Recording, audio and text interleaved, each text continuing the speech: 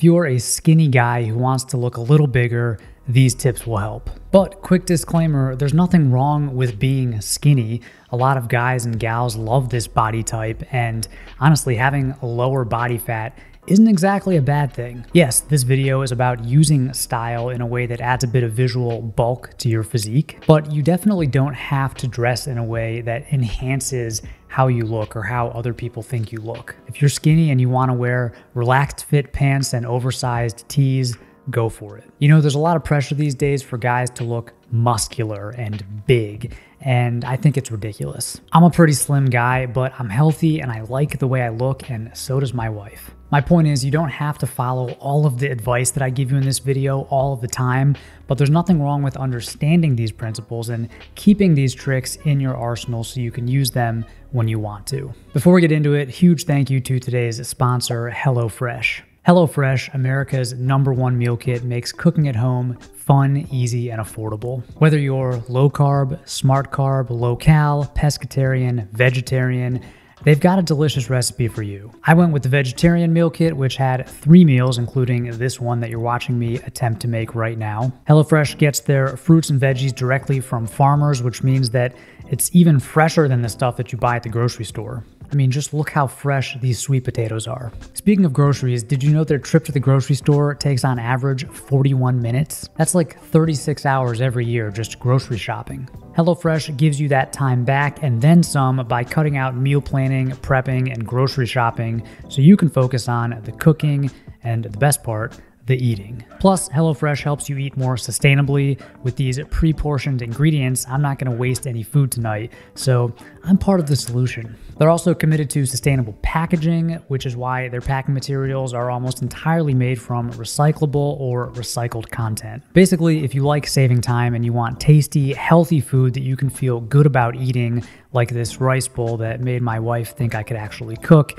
HelloFresh is a great choice. Go to HelloFresh.com and use the code 12BROCK to get 12 free meals, including free shipping. One more time, go to HelloFresh.com and use the code 12BROCK to get 12 free meals, including free shipping. Okay, let's talk about skinny guy style. So the #1 tip, if you only take one thing away from this video, is to trim the fat. Basically, if you're a skinny guy, you should wear slim or skinny fit clothing. After all, skinny jeans on skinny legs are just like regular jeans. They might be skin tight on the average guy, but on a skinny guy, they just fit. Now, this may sound counterintuitive. You might be thinking, won't skinny clothes kind of emphasize my physique? Shouldn't I wear baggier clothes to sort of cover it up? I understand the logic, but baggy clothes actually have the exact opposite effect. Baggy clothes will emphasize your slender build, while fitted clothing will actually make you look a little more built and athletic. Now, if you already own a bunch of clothes that are a little too big or a little too roomy for you, I recommend going to a tailor.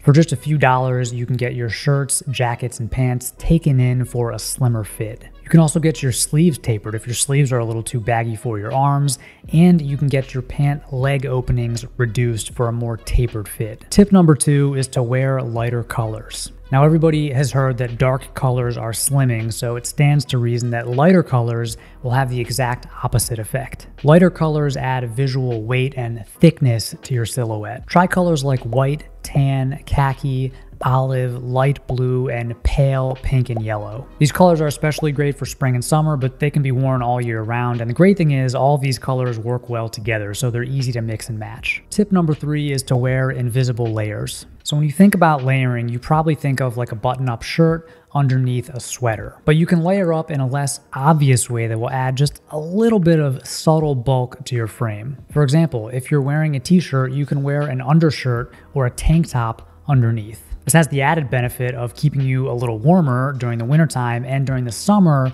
an undershirt will help soak up any sweat. If you're wearing a long sleeve t-shirt or a sweater, you can wear a crew neck tee as a base layer. I love doing this, it's very comfortable, and it adds just a little bit of heft to my top half. And if you're wearing a long sleeve tee or a sweater, you can throw on like an overshirt or a heavy flannel shirt on top. One of my favorite combos is the long sleeve Henley under a flannel work shirt or a heavy button-up shirt. This adds a lot of weight and thickness and warmth to your top half, so it's perfect for fall and winter. Tip number 4, avoid V-necks and Henleys. Now I know I said I like wearing Henley shirts, but as a bottom layer, in general, long sleeve Henley shirts and V-neck t-shirts aren't the most flattering garments for skinny guys. I've yet to find a V-neck t-shirt that looks better on me than a regular crew neck t-shirt. Similarly, most Henleys, even slim fit Henleys, just don't look good on me. You know, I put it on expecting to be transformed into like Ryan Gosling, and it just doesn't work, especially when it's worn unbuttoned. I mean, unless you can find a very fitted Henley, I would probably avoid these. If they're too loose, they're not flattering at all. And that's fine because there's a better alternative, and that's the polo shirt. With a sturdy collar, a more structured placket, and these are usually made from a thick piqué cotton, polo shirts are actually a very flattering garment on the skinny body type. They are great alternatives to regular V-neck t-shirts or Henleys. And if you do like long sleeves, try a long sleeve polo in either piqué cotton or merino wool. I prefer a fitted merino wool long sleeve polo, highly underrated shirt, especially for fall and winter. Tip number 5 is to wear jackets with collars. So for the same reason that a polo shirt works well on guys with kind of skinny necks, a jacket with a standing collar is going to look really good. Now on the other side of the spectrum, we have something like a bomber jacket. So this doesn't have any sort of collar, it just kind of lays on your shoulders. And this isn't the most flattering type of jacket on very skinny guys. I'm not saying you can't wear these. If you like bomber jackets, just wear them. Don't worry about, how they make your neck look or anything like that. But if you are concerned about it, try a jacket with a standing collar like this leather jacket that I'm wearing. This sort of collar provides a kind of backdrop for your neck, and somehow it just de-emphasizes how slim your neck is. Some jackets like field jackets or some top coats or raincoats, they have collars that can be worn up or down. So if you have one of those, try wearing the collar up. Tip number 6, try the French tuck. So if you're on the skinny side, a lot of shirts might just be too big for you. Many off-the-rack shirts, even in smaller sizes, on me, they're too long and a little bit too baggy. One quick fix is the partial tuck or the French tuck. This basically makes the shirt sit a little closer to your body and it exposes your waistline for a casual, rugged look. The key to doing this the right way is to not just tuck it in directly in the center of your waistline. You want to go a little bit off center, either to the right or the left. Also, don't go too far around with the tuck. It's really just tucking in just a little part of your shirt. You don't want to go all the way around to the back. With a polo shirt, you can tuck it all the way around that little split in the side hem. That's kind of a natural stopping point. I've been doing this a lot lately with some of my shirts that are just a little bit too long or maybe a little too wide that I haven't gotten tailored yet, or I haven't attempted to shrink in the wash, and it works like a charm and I really like the look, so try it out. Tip number 7 is to cuff your sleeves. Cuffing your sleeves tends to shorten and taper them at the same time, so it's great for either shorter guys or guys with very slim arms. It produces, in my opinion, a pretty rugged, masculine, almost blue collar look, and I really like it. I especially like doing this on t-shirts and short sleeve button-up shirts.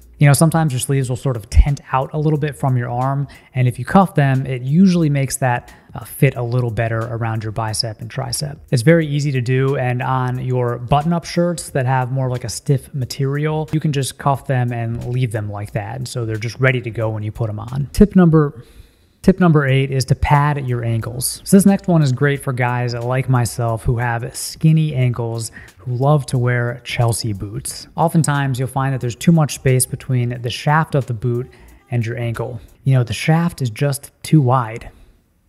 Sometimes this causes too much movement and heel slippage as you walk around, and it can be uncomfortable or even painful. Here's how to fix it. Instead of throwing your old socks away, cut the tips off so you just have like a tube of fabric. Fold it over itself 2 or 3 times. I like to fold it in half twice. And then you'll have kind of a thick, stretchy band, almost like a scrunchie that you would use on longer hair. Put this band around your ankle, just above the bone, over your regular socks before you put your boots on. This is gonna fill in some of that space between the shaft of the boot and your ankle, and it's gonna make it a lot more comfortable to wear as you walk around. I know it seems kind of weird, but just try it. I think you might be surprised. And my last tip is to wear smaller accessories. Now, this is especially true with watches, ties, and sunglasses. Skinny ties, for example, may go in and out of style, but they always look good on skinny men. Don't take it too far. Don't wear those like comically skinny ties that are like 1 inch wide, but a slim tie is always going to be a good choice if you're a slender guy. Similarly, if you have a narrow face like I do, you're going to look best in narrow sunglasses. If you're not sure how to find out if you have a narrow face, check out my video about choosing the right sunglasses. It will clear everything up. And finally, if you're a skinny guy, chances are you also have slender wrists. Now, many watches are going to be way too big for your wrist. Really, anything over 40 millimeters might be too big. So the key is to stick with smaller watches or watches with smaller dials. My wrists are about 6¼ inches around, and I love wearing watches that are anywhere from 34 to 38 millimeters in diameter. Anything bigger than that looks a bit oversized on me. 36 millimeters is a sweet spot. There are plenty of great watches in this size range, so don't feel like having smaller wrist limits your options. You can still wear dive watches or dress watches, really whatever style you want, there's going to be a watch for you. And that's it. I hope this video gives you some ideas when you're putting together your next outfit.